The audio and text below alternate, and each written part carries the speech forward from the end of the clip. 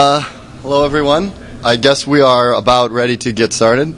So this is a 2-hour block, but I'll be dividing it up into I'll have 2 intermissions for Q&A. So be sure to have questions in your mind and ready, and don't be afraid to ask a question. If you have a question, something's on your mind, it's likely that at least 5 other people that occurred to them too. So don't be afraid to ask questions. It's very important to make sure that everybody understands everything that's going on, and that I haven't overlooked anything, or I'm not making some crucial mistake, because obviously this is in the imperfect tense, securing the TOR network. I'm not saying, everything is solved forever for sure, this is it. It's an ongoing process. Okay, so who the hell am I? I'm a volunteer TOR developer. I work on TOR because I think it's important for a few reasons that I'll get into later. Professionally, I'm a forward and reverse engineer. I write C++ code and reverse engineer the Microsoft Exchange protocol, along with a few others, for Riverbed Technology. This is a company, shameless plug time, just to berate you people about my employer. We make WAN accelerators. Essentially, we make WAN traffic fast for large companies with lots of branch offices all over the place. Significant accelerations for Windows file sharing that's done across a distributed intranet. Also significant 5 to 50x exchange enhancements of improvement of performance for Microsoft Exchange. That's the protocol that I work on. We also do protocol-independent data reduction. So if you send some data over Exchange, the next time you fetch it via the Windows file share, it's also cached and accelerated. And we are pretty good at it. When we go head-to-head against any of our competitors, 90% win rate. We are outselling Cisco 2-to-1, and they're pretty anti-competitive about their practices. They give significant deals on a lot of their WAN acceleration equipment for people who have Cisco gear, and we're still significantly outselling them. So we're pretty successful. That's the end of that plug. If you're interested in that company and work in reverse engineering, fuzzing network protocols, C++ development, network programming, pretty much on Linux, of course. Come talk to me afterwards or whatever, and we can discuss, setting up with an interview or whatever. So preaching to the choir about why I think TOR is important for normal people. There's a lot of talk about it's a censorship resistance tool. It's for political dissidents, people who are under oppressive firewalls. But I think there's a compelling argument for normal people, for basic data hygiene, to keep their IP address out of essentially marketing databases. We don't really yet understand the consequences of having all of our essentially thoughts that we enter into Google whenever we come up with some idea archived and tied to our IP address, which is essentially our identity. And then, maybe not in the case of Google. Google has, they do significant work to try and make sure that they protect the data that they do massively acquire on all of us. But in other companies, bought and sold to whoever. So the second point, like I said, Google might not be that horribly evil, but I read my ISP's privacy policy. In fact, they tell me that they do gather my data in aggregate for marketing purposes. It's not they specifically say it's not uniquely attributed to me, but they do mention that they gather aggregate data on the internet usage for marketing and other performance purposes. So. This sort of infrastructure is already, people are already thinking about this, ways to use our data to either sell us products or see what sort of things we're interested in, and some things we might want to be able to opt out on. And if all of this is tied to our IP address, we don't really have a choice without TOR. And this sort of information can come back to get us in unexpected ways. If you're involved in a lawsuit, discovery can cause this information to turn up if it's subpoenaed and a judge agrees that it's relevant. The other party that may have that data, to my knowledge of the law, is obliged to comply. This can also happen in bitter divorce cases. And, marketing spam can just randomly show up at your door, or if you have products shipped to your work, embarrassing catalogs can start showing up at your work, which has actually happened to me, based on stuff that you have purchased and have had shipped to your work because it's convenient to have that Southord, lockpick set sent to your work so you can just pick it up or whatever, rather than have it risk it being stolen at your apartment or whatever. So all sorts of sticky issues with privacy that normal people need to be concerned about. Okay, so what is TOR? Quick overview. For those of you who might not be familiar, there have been 4 hours of TOR talk so far, but just a quick recap. You run a client, the TOR client, that acts as a SOX proxy that you connect your applications to. When your applications connect to this SOX proxy, they're translated into what TOR calls streams. These streams are then multiplexed on top of encrypted paths that TOR calls circuits. And then these circuits are in turn multiplexed over TLS SSL connections between the individual relay nodes that are run by volunteers all over the world. These circuits, these paths that your client chooses, consists of 3 nodes, what's called the guard node, the relay or middle node, and then the exit. These nodes are chosen probabilistically by your client proportional to their bandwidth. So here's a diagram that illustrates the important multiplexing properties that I talked about before. You have 2 clients essentially choosing 2 different circuits or paths through the network, going through this first hop called the guard node. The reason for that term I'll get into later. These 2 clients are multiplexed over the same TLS connection in this middle hop between the guard and the relay. And then they diverge off at the relay onto different exits. Now the second client has that the TCP SOX over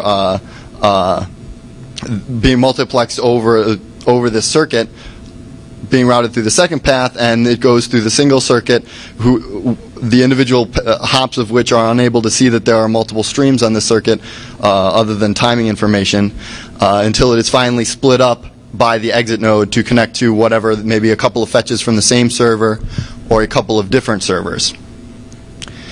The below diagram illustrates essentially the crypto behind this and why it is that the guard node doesn't know who your exit node is. Essentially, each node publishes a series of public keys in the TOR directory, and then your client uses these public keys to negotiate a layered encrypted channel to each successive hop.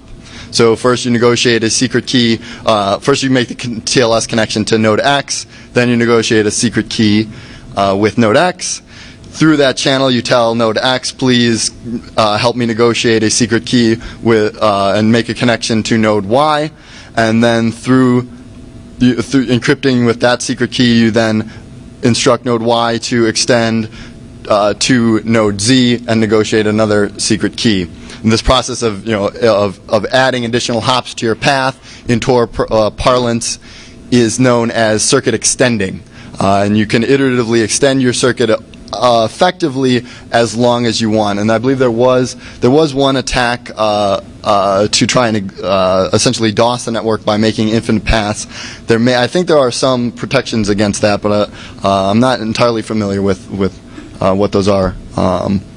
Roger can probably offer that up during Q&A or whatever. Passive attacks. So for as far as how to secure this network. So in order to secure the TOR network, we really have to look at it from an attacker's point of view. We have to understand the types of attacks, the motivation of the attacker, what the attacker is going to do, and how he's going to do it. So first, we should classify these attacks as to what sort of actions the attacker is going to do. Are they going to just observe traffic, or are they going to actively modify traffic? So under just observing traffic, we have things like packet and connection timing correlation. Looking at things like when does the connection start, how many packets are involved, the pattern of those packets, and when does it finish. We also have things like fingerprinting, noting what a particular website fetch looks like through Tor. Fetch of a particular Wikipedia page may exhibit a particular fingerprinting pattern, a particular pattern of cells of encrypted packets that a guard node or an ISP is able to just recognize. Intersection attacks are more subtle and more broad. Basically, this is something that you can do passively to catalog a bunch of different attributes of users and add all those attributes up. Active attacks include things like lying about your bandwidth to get more traffic. As I said, your path through Tor is you choose your nodes probabilistically according to the advertised bandwidth that a node says it can carry. If the node says it can carry more traffic, then you have a higher probability of choosing them, and that node should get more clients connecting to it. Failing circuits to bias node selection, that's another one.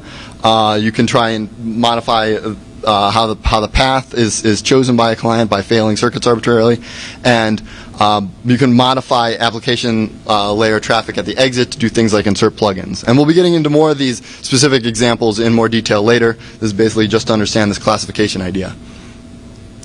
So the position of the attack is another variable, another dimension on the classification of these attacks. You can have an internal adversary that is a node operator that is able to see inside and say, okay, well, they can see past that TLS multiplexing and see the individual circuits that are flowing through their node.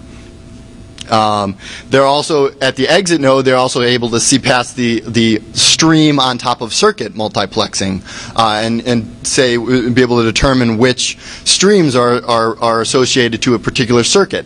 This ability gives them has certain attacks that sort of fall out of that, which we'll get to later as well. The external adversary is an ISP or echelon style adversary. They are able to observe large portions of the Tor network, or multiple nodes, but they're assumed to be unable to see inside the node-to-node TLS streams. And it is yet to be proven, but it is likely that due to a couple of factors, in my opinion, that these sorts of adversaries should be frustrated by users who run Tor nodes and as both a node and for their client usage. The reason for this is essentially the three main characteristics for a successful timing attack have been demonstrated to be the time of the start of the stream, essentially the number of packets, and the end of the stream. And if you are running a node, you are going to be multiplexing other people's traffic through that node. An external adversary is only going to be able to see these TLS connections. Queuing delays are going to come into effect and cause issues with the adversary being able to tell the exact start of when your connection started. They're going to make it difficult to determine the number of packets in that connection, even if they're trying to calculate the differences between packets entering and leaving. If your traffic is throttled at a constant rate, this is going to frustrate them to some degree, to some unknown degree, maybe possibly marginal, but I think it should be, there's some hope there. So where does this look like if we look at that same path diagram that I displayed earlier? Obviously, there's a lot of places that Tor can be attacked. In fact, it can be attacked pretty much everywhere. Possibly even there should be some arrows for these TLS links. They are only 1024-bit RSA keys, and some nodes have been around for a real long time, five-ish years. The age of the network is, I believe, 5-6 years. So we're starting to get close to what, in my opinion, would be a comfortable lifetime for a 1024-bit RSA key. I believe there are plans to allow versioning of the protocol and possibly allow multi-sized and alternate keys. This was at least discussed on IRC at one point. So to break this down in a bit more detail, obviously there's a lot of things going on here. We're going to look at individual cases of relevant attacks. So here's some passive attacks from that, basically extracted from that previous diagram. So at the top we have intersection attacks, and these are essentially performed independent of the Tor network, maybe with just the knowledge of the fact that a user uses Tor, and then on the other side there's a connection made from a TOR IP to a server, and the user may do things like reveal their time zone information, or maybe say that they work at a particular company, or otherwise reveal personal information, that some level of vague personal information that over time can add up to eventually identify them. At the bottom, we have both internal and external timing correlation attacks. Now these can be performed by, as I said, an external adversary that is either an ISP or something observing the internet exchange or backbone routers. Or it can also be performed by the nodes themselves, who are able to see try and match up individual circuits.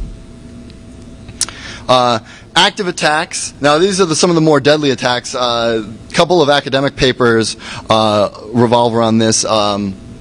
One by Parisa Tabriz, Nikita Borisov, and George Danzais basically argued that reliability is essentially the same as security when you're talking about mixed networks. An adversary who's able to fail a large amount of circuits can begin to bias your path selection, and in this case, you can see that if they own the guard node, they can fail circuits at the guard node if it doesn't extend to a relay node that they control, and then at the relay node they can fail those circuits if it doesn't extend to an exit node that they control.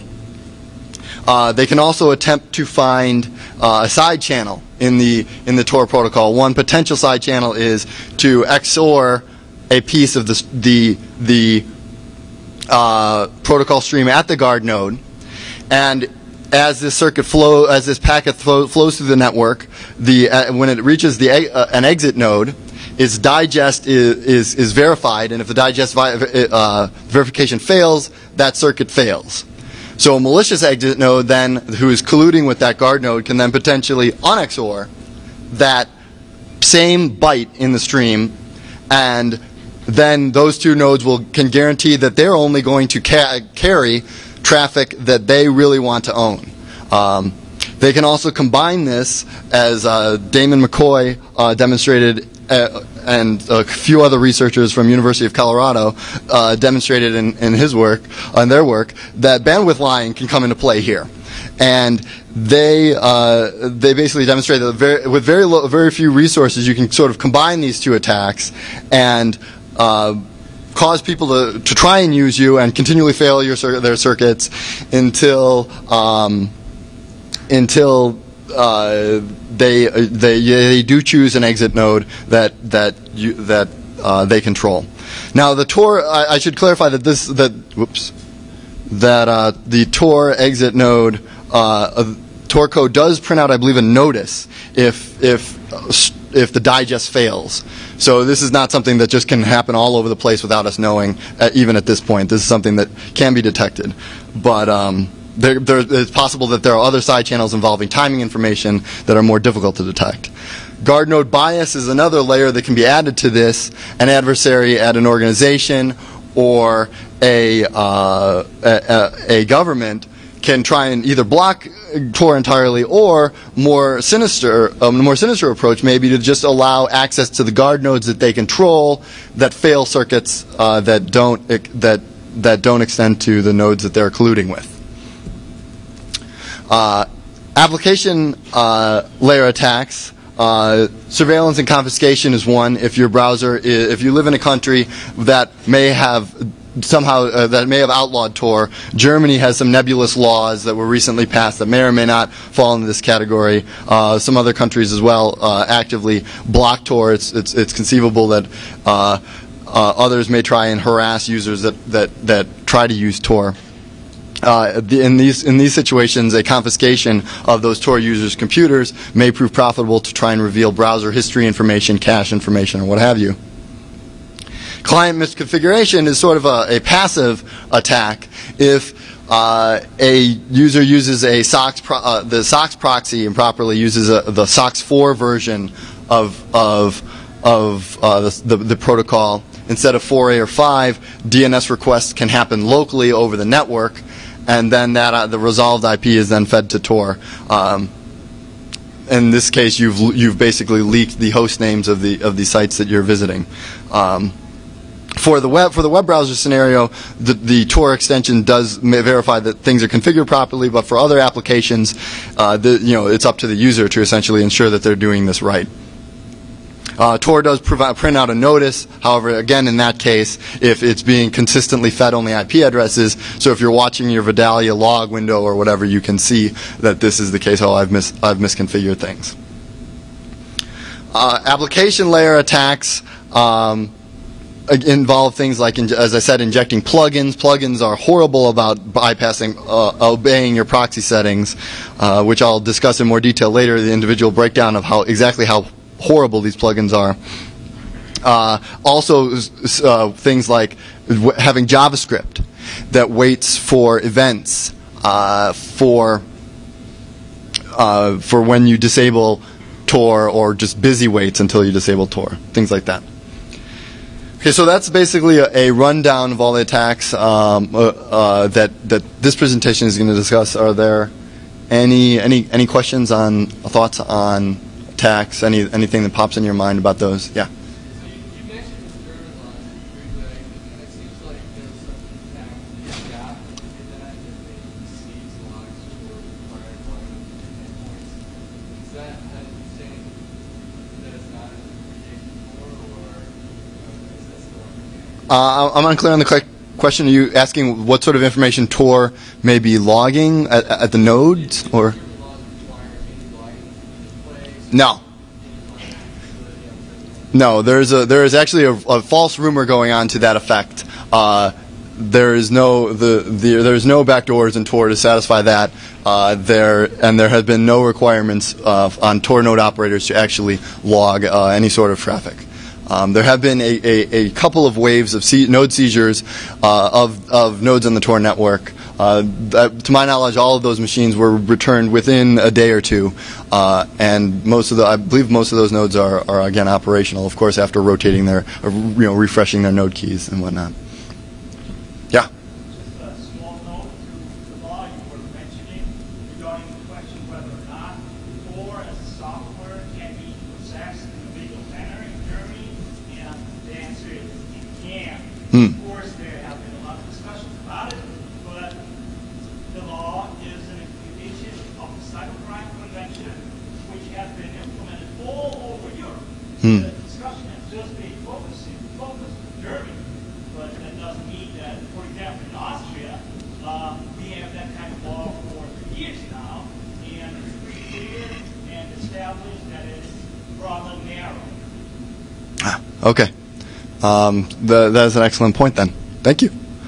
The point was, I guess, I don't know if there are people who would be viewing the podcast or whatever, this talk, that essentially all of Europe has this sort of legislation. For, I guess, the EU has handed it down, and several countries have also implemented similar sorts of legislation. So, the European Council. Oh, okay. Okay.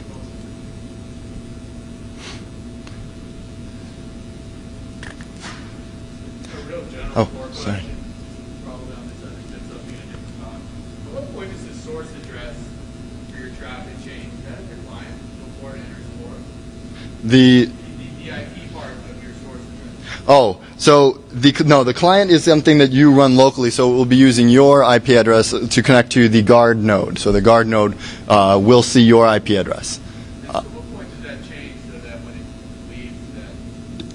So yeah, so that when the guard connects to the relay, it will be using a different IP address, and additionally, the TCP streams are also essentially reused. So the TCP fingerprinting attacks don't apply. The end-to-end TCP fingerprinting attacks also don't apply.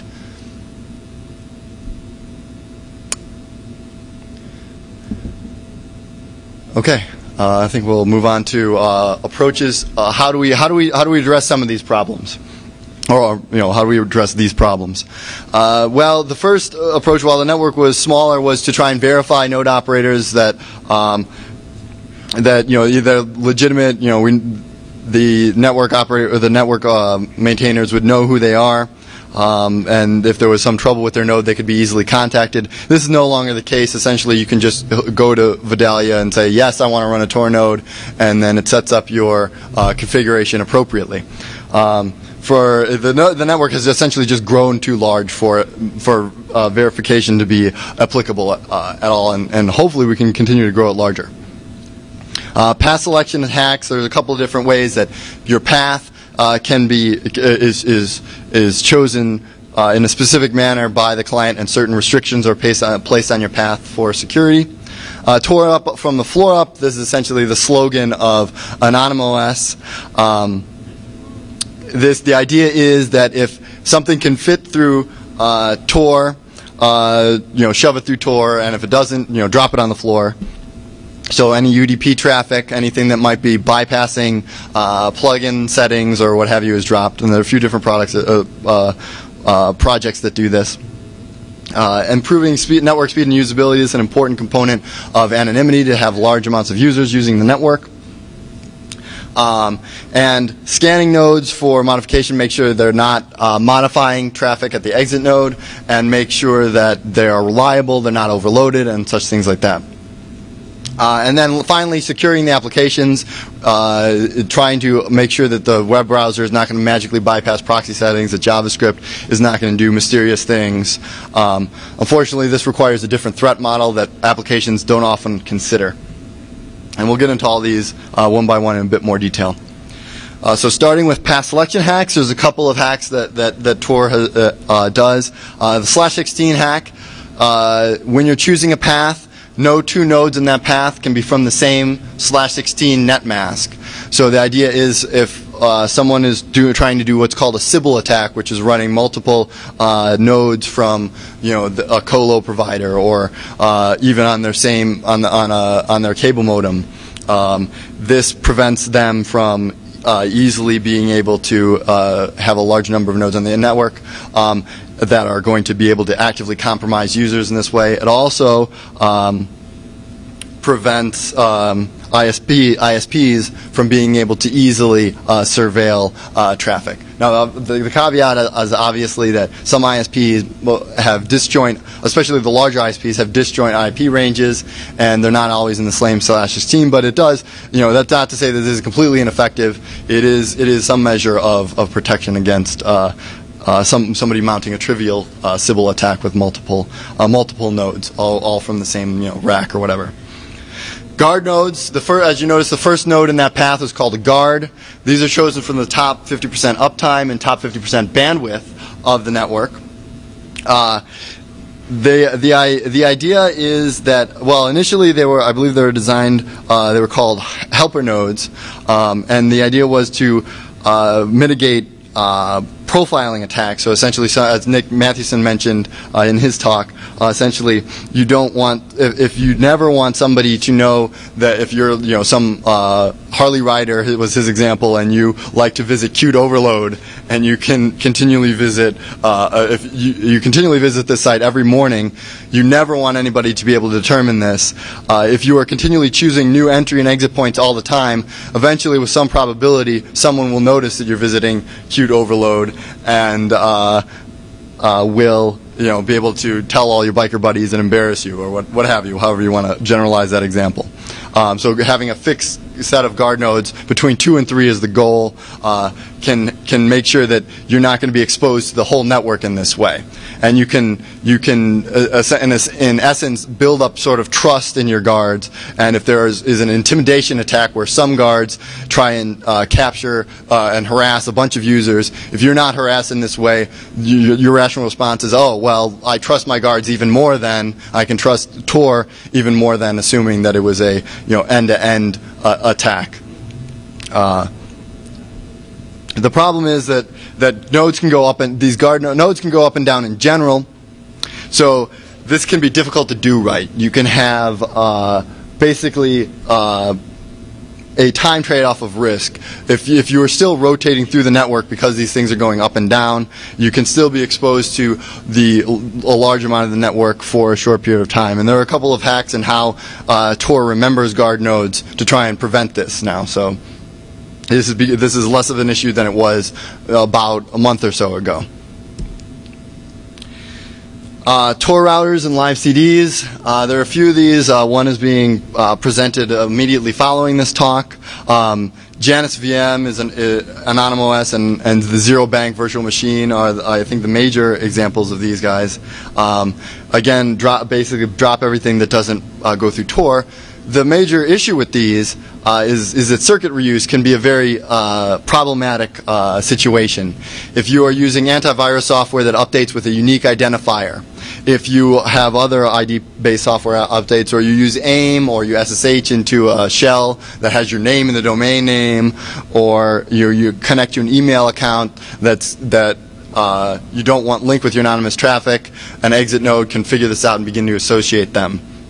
Now, there is a new NIM functionality in Vidalia that you can click on and say, okay, I want a new identity now. But that's sort of up to the user to be able to differentiate and remember to click on that button, and it can be problematic, especially if you are routing all of your applications through like a TOR router, for example.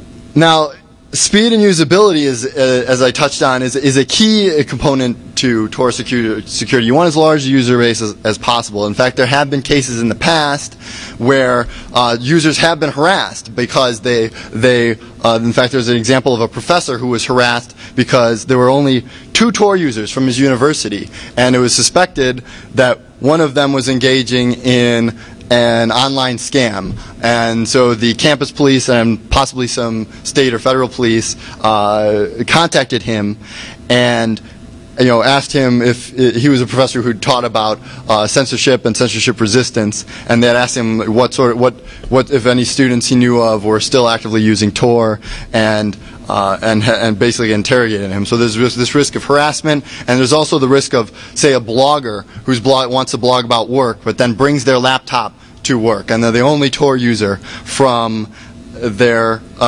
workplace. It's very easy for the system administrator to see, okay, this is the only internal IP address that we have connecting to the TOR network. We have a pretty good idea of who this anonymous blogger, who may or may not be causing us problems, is, and what their identity is. So how do you improve this? Basically, users want speed, the network to be fast, and they want it to be easy. So it's my argument that a lot of them, don't need such high-grade anonymity. I suspect that a lot of them are, concerned about the data hygiene issue. Like they want to just opt out of a few Google queries, or they want to opt out of, ordering something. They don't want marketers to have their IP address, or they don't want IMDb or whatever to have what movies they like, or these sorts of things. So for this reason, I proposed a 2-hop pass proposal. The most deadly attack from a high-level point of view, or from a theoretical point of view, is the timing correlation attack. Now, this is effective between 95 and 99.9% in simulation. You can get that much certainty to correlate streams that are entering and exiting the TOR network. So from a theoretical point of view, there's little reason why there should be 3 hops as opposed to 2, but there are a lot of implementation details that can complicate these things. On the conference CD, I have included this proposal. If you want to look through that, I have a reasoning of what some of these major issues are and what can be done about them. To try and improve things from an implementation perspective. These include things like the active circuit failure issue. They include things like a user using an exit with a specific exit policy that exits to a particular IP address, and basically those sorts of issues. Intelligent pass selection is something that's being worked on by one of our Google Summer of Code students. This is basically that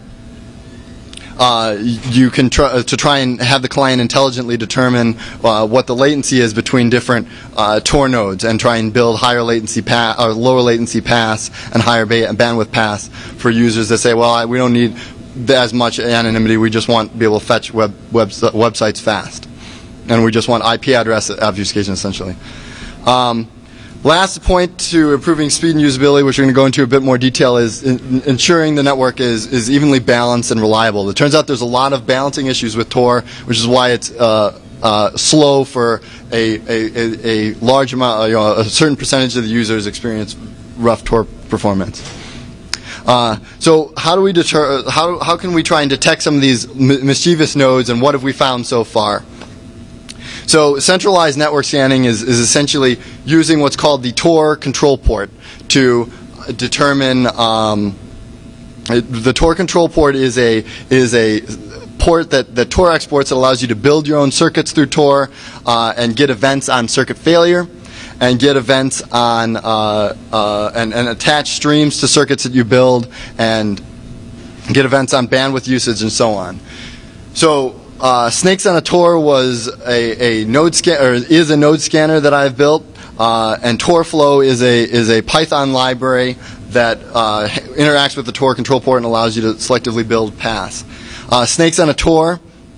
Essentially, the goal of that scanner is to get the motherfucking snakes off the motherfucking TOR, to verify MD5 sums of URLs that you fetch, make sure that nobody is inserting malicious plugins or JavaScript, or inserting exploits into documents or Firefox extensions or what have you. We also at the same time verifies node reliability and bandwidth to try and detect those circuit failure attacks. And it has found some things, but for the most part, it works against adversaries that are attacking, pretty much everybody. But but it is vulnerable to detection, and there are some issues with adversaries that are only targeting a select portion of the user base, like users who speak a particular language that the scanner does not speak, like Chinese. So, what does this look like from a network diagram point of view? Again, what is the scanner doing? What's it able to detect is outlaid on the top. You can detect node bias and connectivity issues, circuit failure and bandwidth, as I said, and content modification. But at the bottom we have the arms race, essentially. The adversary is able to tell that you're not making circuits the same way as a normal TOR user, because you're not using guard nodes anymore. You're connecting to every TOR node that you can to try and verify its reliability. So the guard nodes are going to be able to tell, oh, well, this was a short-lived connection from this IP, and it continually connects to me for only a short period of time and then moves on. It can then note this IP and provide its special selective service, higher bandwidth, not fail at circuits, or what have you. Similarly, the exit node can detect behavioral issues in the URLs that you fetch. Maybe you don't fetch the images for a page. Maybe you don't interpret JavaScript, or you're missing some HTTP headers. And it can also try and evade your scanning, again, either using this detection or targeting only specific users. Likewise, dynamic and localized content is a problem for scanning. If you're just verifying MD5s and the content of a page is continually changing, like Google News or localized websites in particular languages, these become both either false positives for the scanner and/or opportune targets for malicious nodes to just sort of attack essentially with impunity. But stuff we found anyway, that some of this is pretty interesting. We found a Chinese ISP man-in-the-middling SSL. So it was a particular TOR node that exhibited self-signed SSL certificates to every SSL site that it visited, and the Snakes on a TOR does in fact verify these SSL certificates and stores a bunch of them for a handful of sites and verifies that they're the same. We detected this ISP doing it. Wasn't the node. It turned out that this ISP for some reason was just trying to own all of its clients. Pop-up blocking. Some nodes run antivirus software. So far has been exhibited in Windows users only, so it must be some sort of antivirus software. Inserts JavaScript into pages that are fetched to hook the window.open call to block some forms of JavaScript pop-ups. So that's sort of helpful, but then it also makes things problematic. Do we whitelist these nodes and then maybe from scanning, but then maybe they have the opportunity to do other malicious activity, or malicious nodes can look like this behavior. So that complicates things a bit. So one node was also blocking Google Analytics JavaScript, which I thought was amusing. So that the Google Analytics JavaScript wasn't able to tell or add that IP to whatever statistics that website owner would want to get about their users. DNS spoofing has been detected. SSH and SSL man in the middle. There was a few Tor nodes that they seemed to come in pairs that were man in the middling SSH and SSL. These were detected and listed as bad exits. And overloaded nodes have also been detected, and some balancing issues as well were detected, which we'll get into in a bit. Turns out that there should be quite a bit more capacity on the network than a lot of users are currently experiencing. Incidentally, when we do find these nodes, we are able to label them as malicious and prevent clients from actually choosing them in the future. So we have two different tags that can do that: the bad exit tag and the removing of the valid tag. Which the bad exit prevents them from being used as an exit, and removing the valid tag prevents them from being used as either a guard or an exit. So how do we address some of the issues of trying to of this arms race of adversaries that are able to detect scanning and provide selective service? So there are a couple of different perspectives that we can approach this from: client-based decentralized scanning and node-based decentralized scanning. Client-based decentralized scanning, we can use the reliability averages from TORflow and then alert the user if their guard is failing more than that percentage of circuits, or that percentage of circuits times 2 times the standard deviation or whatever. Also, we can alert them if they can only connect to 2 guards, for example, or 2 guards that fit with their whatever firewall restrictions that they may have. We can also potentially observe the bandwidth and latency of their connection, but that gets a little nebulous for different types of users. Node-based scanning can do things like gather statistics from on average capacity and queue lengths, and compare that to the node rankings and make sure that nodes match up to what their expected capacity should be, and they don't have large disparity between their how much they dequeue and how much is being in-queued to them. And then this sort of node-based information can be used as a feedback loop to improve balancing as well. So passive client node-based scanning looks essentially like this. You have 3 different clients here in this example that are able to detect a few different things about their network. In this top case, you have this client who's able to detect that he's got a high rate of failure to his this first hop that's maliciously failing circuits. The second node is able to say, well, I can only connect to a few guard nodes, and all the other connections seem to fail. No other explanation, like restrictive firewalls for port-based firewalls or anything else seems to explain this. Print out a warning, alert the user. And in the bottom is the more nebulous case, doubtful to what degree that this may be successful, trying to detect a lying node that is lying about its bandwidth that may exhibit lower stream rates or maybe higher amounts of timeouts than normal. On this in the center, you have a node scanner that is again listening to those events on their control port. Potential events that we can add are queue rate of queue size, rate of increase, and rate of drain to detect overloaded nodes, and lying nodes probably will end up appearing pretty much the same. We can also gather statistics on what is the rate of failure to circuits that are created through me, and report failing nodes that fail circuits that way as well. So balancing issues, as I mentioned, through scanning we're able to determine the TOR network is unbalanced. There is in fact a bug in versions less than 1 to 01215, bug number 440 on the TOR project, bug fly spray, Bugzilla equivalent.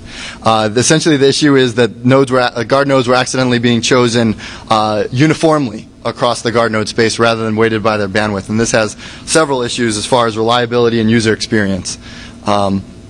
Also, there's a bandwidth clipping issue. There's a limit on how high we are going to believe what the bandwidth of a given node is, in order, so that nodes can't show up and say, "Oh, I have a terabyte of bandwidth. Send me all your TOR traffic."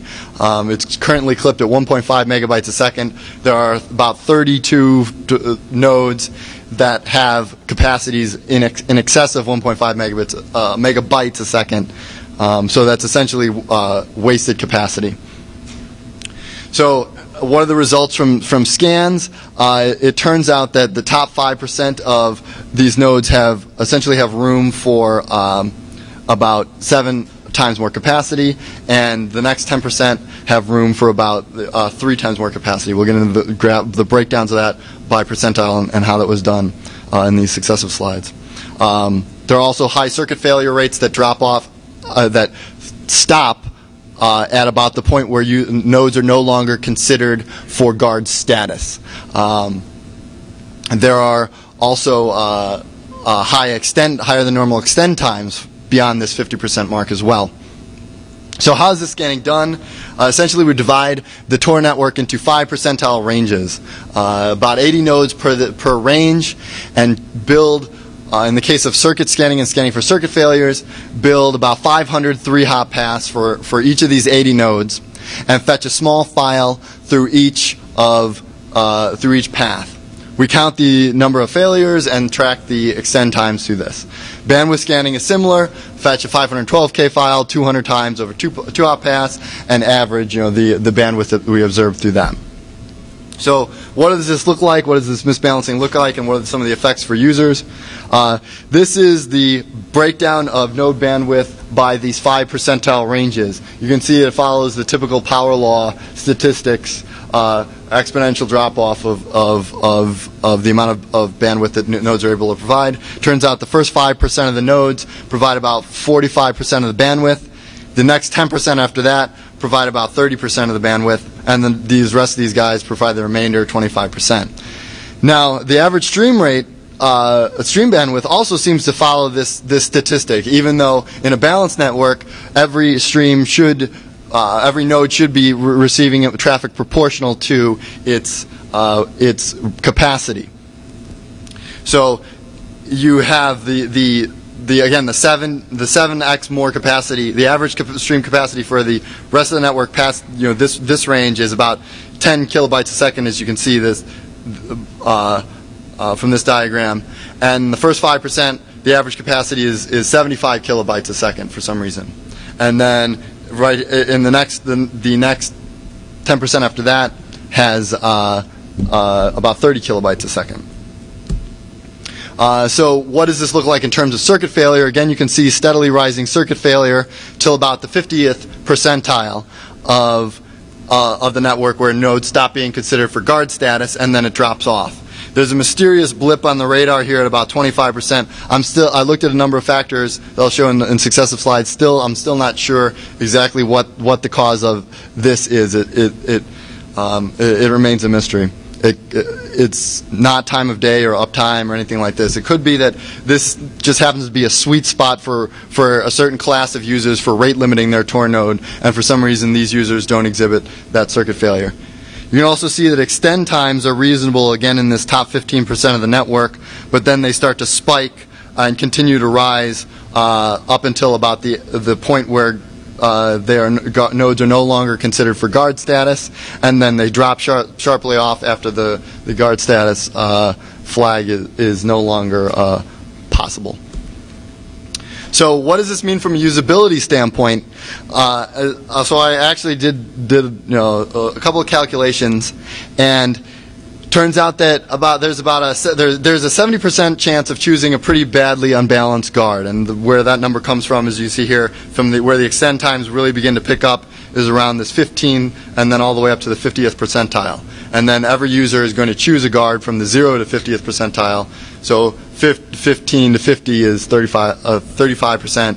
Double that is 70. The goal of TOR is to maintain 3 guards.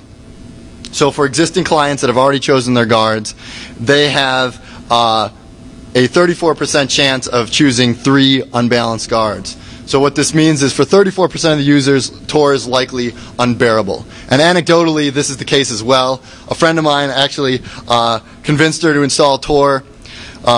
She comes back to me about a month later and she says, well, you know what? My internet connection I thought it was broken for a week. And it turns out I just had left TOR on.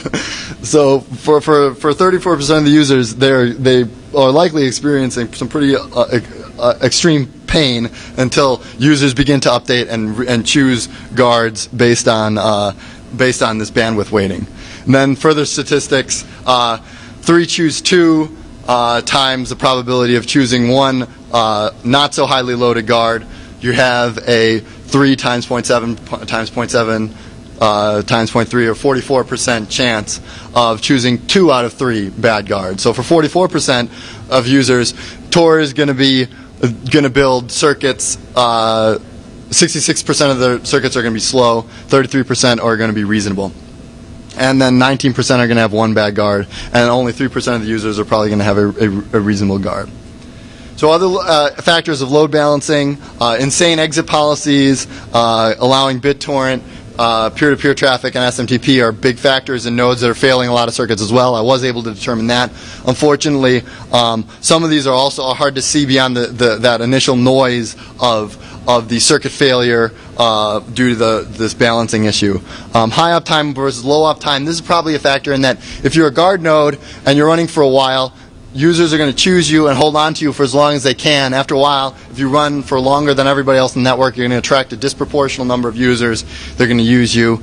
So far, this doesn't seem to be a definitive statistics, probably because guard nodes do go up and down. But I haven't looked at this in a lot of detail, but again, because it's hard to see through the noise. Scarce guard bandwidth. Their guard node bandwidth turns out makes up about 40% of the network bandwidth. Would be nice to avoid these things for the relay choice. That's just a possibility, just so that they're not being used in positions where or like lower their probability of being chosen for non-guard positions, because they are a somewhat scarce resource. They're greater than a third of the bandwidth, but that remainder should probably be weighted accordingly to that 7% that's left over. Directory versus node traffic. Nodes that are directory mirrors, the balancing between those two may or may not be an issue. And time of day and location are potential possibilities that could explain some of these blips. Like in here, I did run these scans over a number of days. It's possible this was daytime, nighttime, daytime, nighttime, daytime, nighttime. So that's a possibility. I did try rerunning this one at a 12-hour offset from when it first showed up, and that was not an issue on this blip. So questions about the balancing issues, usability issues of guards, or any network scanning questions? Yeah.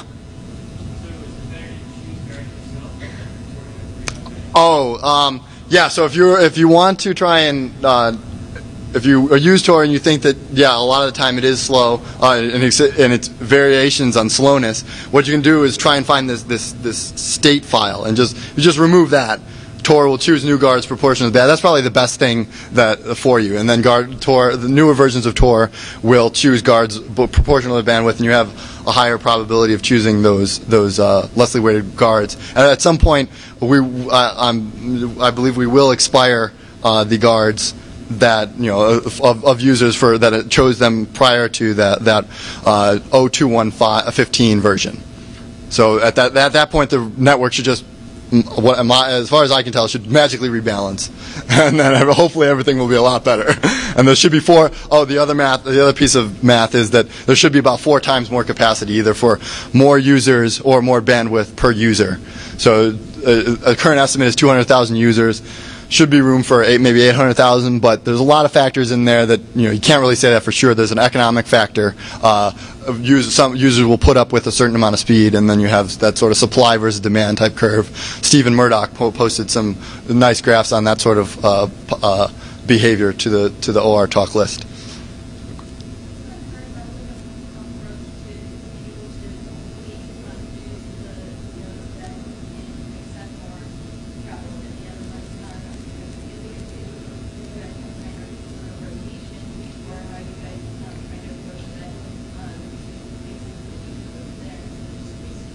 Yeah, so it is done probabilistically. So if you weight it by the bandwidth, unfortunately, the only metric we have right now is what nodes say that they are observing that they are carrying. But we are able to detect liars, as I said, by the fact that they exhibit the lower stream bandwidth. Now, there's potential for a sort of a feedback loop there.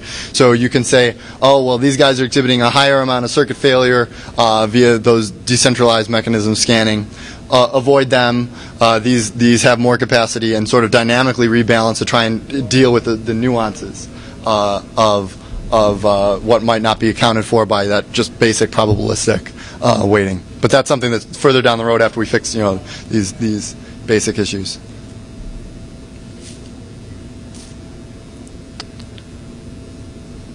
Yeah. Scan. I believe if you search the OR talk archives, its name was 1. So the subject was, "Oh my God, I found one," or something like this. Right after I had announced the snakes on the TOR. So I found a snake, and I was all excited. So there's that post where you can laugh at me or whatever.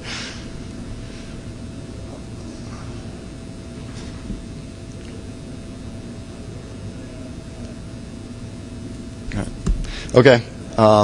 The SSH, I should clarify though, the SSH man in the middle was actually observed initially independent of the scanner. Somebody, I have a day job, not able to consistently watch this stuff. Turns out somebody found the SSH man in the middle. We were able to detect it reappearing at other dates under different names. So they gave up shortly after the person found them on the mailing list, and then they tried again a bit later, and we found them then. So.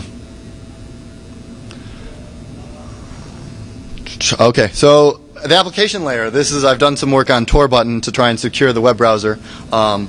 So what sort of things go into securing the application layer of TOR? TOR has basically a superset of the threat model that most applications were written for. No UDP, unique identifiers are bad. Have to obey proxy settings. Location information it shouldn't be translated. Shouldn't leak your time zone. Updates are dangerous, and it's a hostile network essentially. This last one is a couple of these do apply to other scenarios as well. Proxy settings for web are kind of important, I think, from JavaScript malware these days. If you have a corporate intranet that you would like to protect from JavaScript that is able to scan the host on your network, proxy settings and a browser that obeys them, it would be a nice thing to have. Firefox does have this property. Past versions of IE have questionable behavior in this regard. We haven't yet re-examined the current behavior of it, but updates again. Some Firefox extensions aren't sent over SSL. That was in the press recently. So, what sort of things are dangerous from a web-based attacker? Bypassing proxy settings is the main one. This can be done with essentially JavaScript events and plugins. Plugins are horrible at obeying even their own proxy settings. JavaScript meta refresh is another one, waiting for TOR to be disabled and setting a really long meta refresh timer or a continual refresh loop. Correlation of TOR versus non-TOR. This can be done some surprising ways. Cache is one. You can embed a unique identifier in a document you serve through through a Tor node, and then that you can inspect the DOM of pages later to see if that particular content element has that unique identifier that you've embedded into it. Cookies are another big one. Some cookies of several websites do not tie themselves to SSL. So if you visit gmail.google.com is one of them. If you visit the HTTPS version of Google and you log in through HTTPS and then you continue to use it through HTTPS, you will have this have a number of cookies. One of them is this GX cookie. This cookie can be fetched out. You can use that to access mail.google.com outside of SSL. Now, this also means that you can insert a content element into when a user on the local network or through the Tor network visits like CNN.com, and you can cause the browser to transmit that cookie, grab it, and then fetch their inbox behind their back or send mails them or whatever. And several websites have this sort of property. I just ordered some stuff a bit ago, and the shopping cart had the same problem where I was through SSL, but if you used the Firefox extension, cookie color or whatever to inspect the cookies, the properties of the cookies, their cookies were any type of session. They could be sent outside of an SSL connection. So if somebody, it's possible that in those cases somebody can go back and review my order and try and grab my credit card information or whatever. So those sorts of things are a danger both for Tor and non-Tor usage.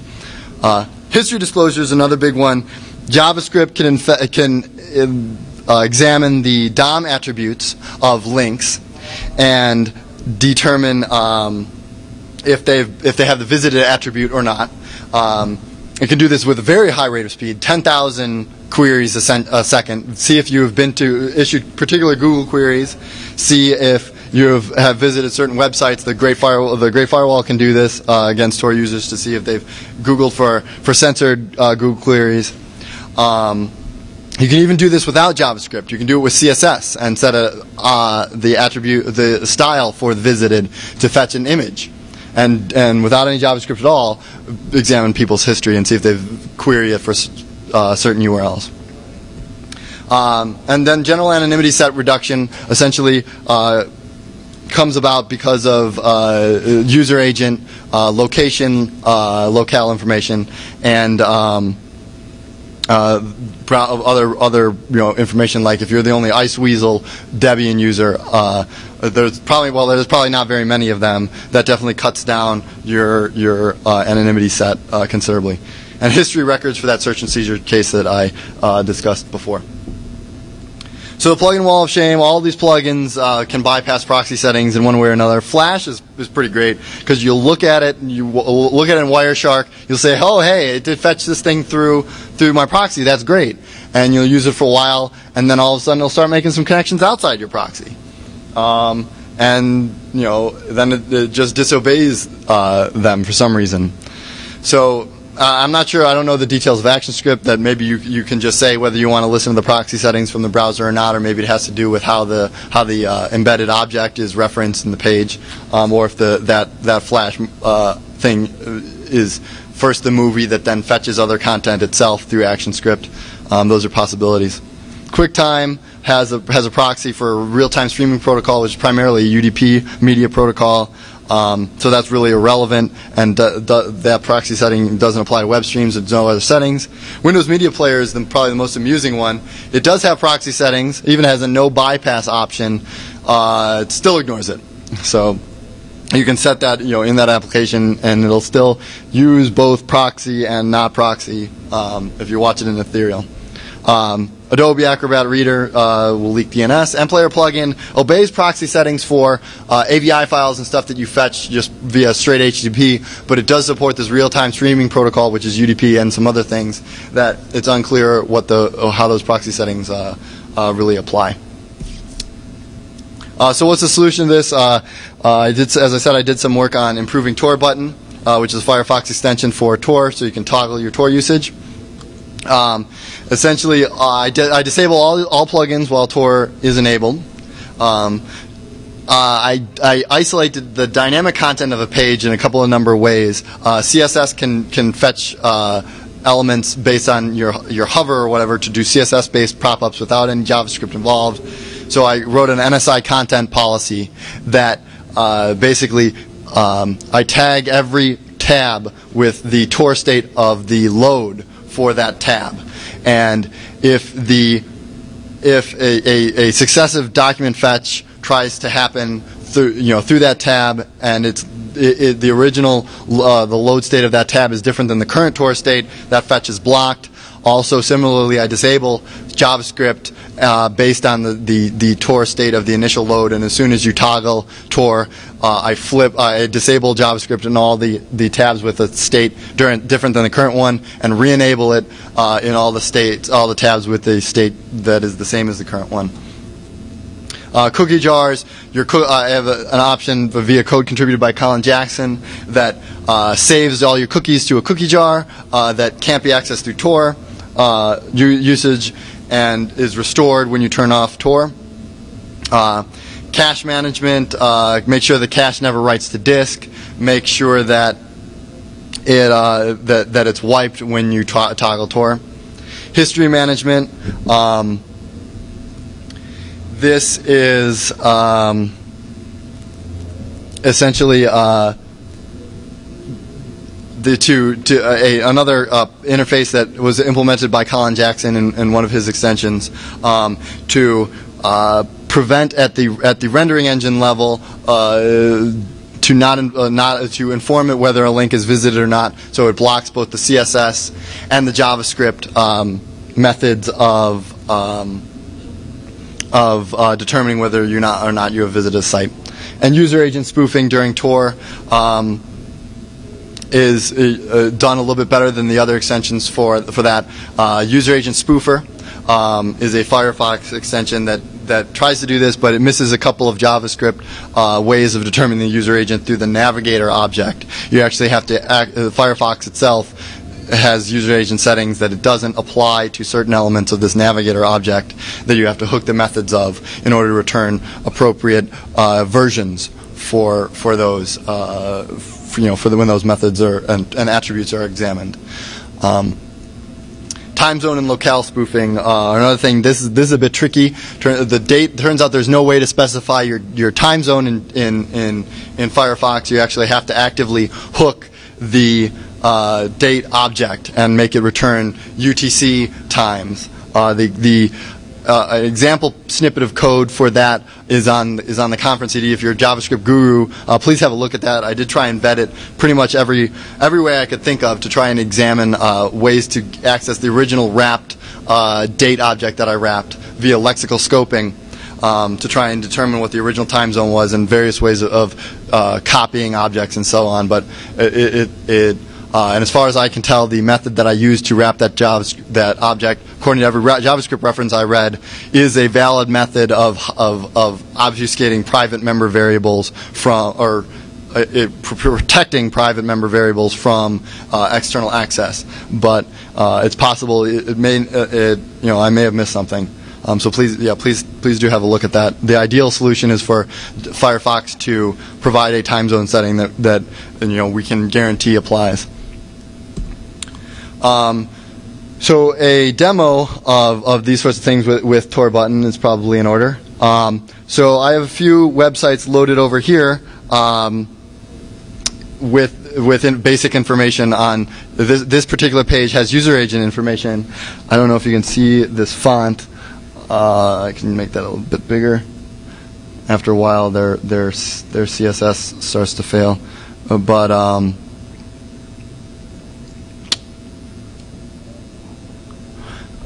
here you can see various properties of that navigator object are queried. Then they report that I'm using Linux, a particular build of Firefox, and operating system and CPU. So if I then turn on TOR and fetch this via a TOR fetch, you can see as soon as that loads, we'll see that it has been reset.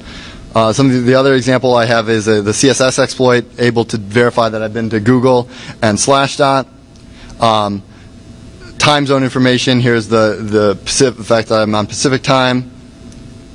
Plugin information, a list of my plugins. Here's a CSS only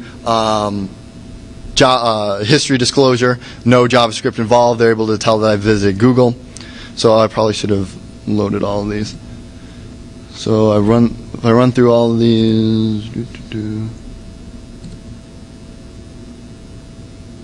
Well, I guess I'll just do that one. So here you see that the user agent has been reset to Windows. All these properties are Win32.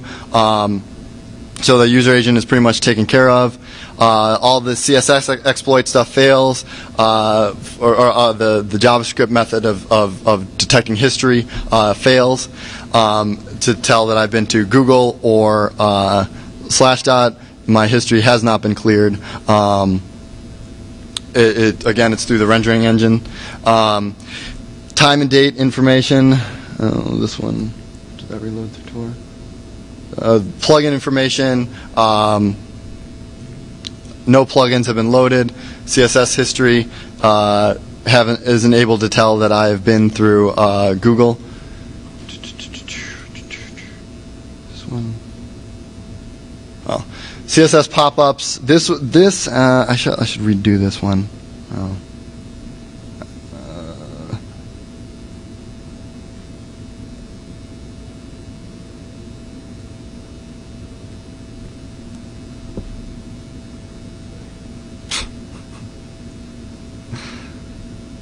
Oh, slowly.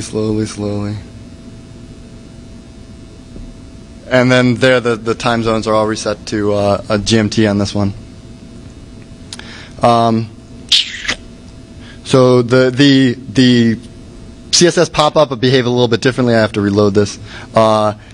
Here you can see that this thing fetches images for all whenever it mounts over these elements based on that hover CSS attribute.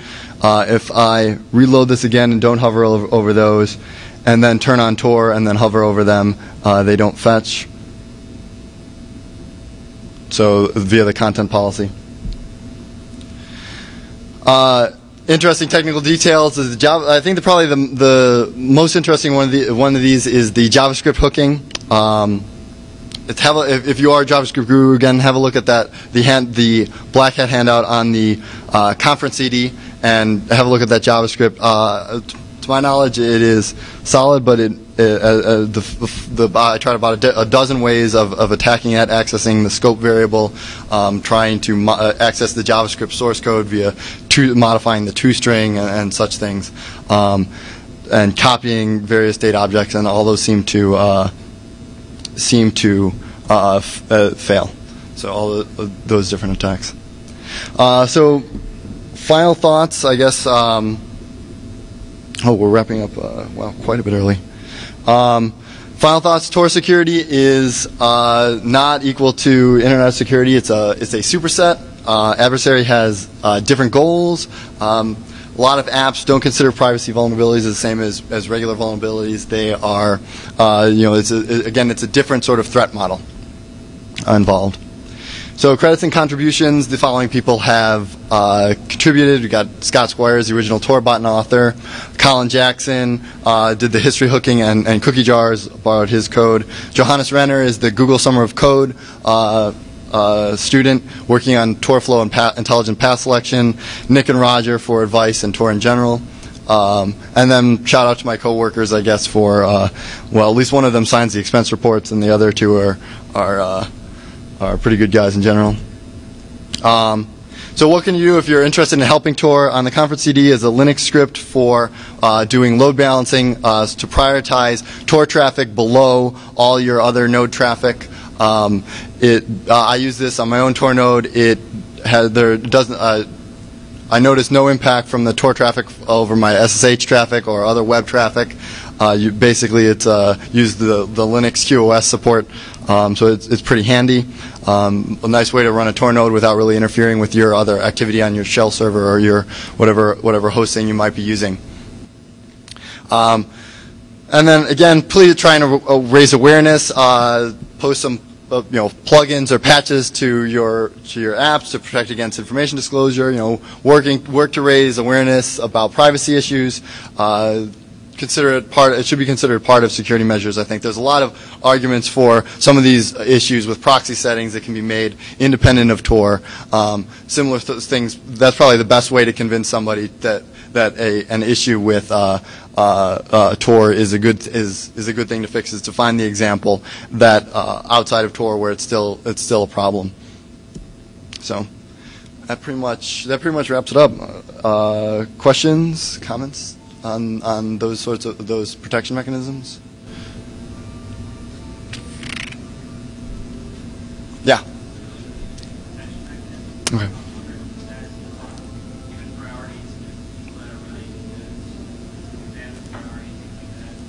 That is still it's pre-proposal form. So there's a proposal system in TOR where people write up proposals to essentially work on proposed features. There's a lot of subtleties there and anonymity issues with providing that. There's also issues where dissidents in China that are trying to bypass their firewall aren't able to do this sort of thing. So does that mean do they get no service, or are they going to be is it going to be horribly abysmal service? So we don't know.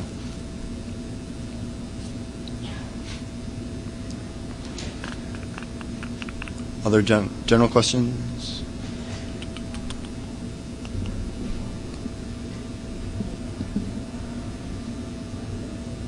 All right. Yeah, I guess we wrapped up quite a bit early.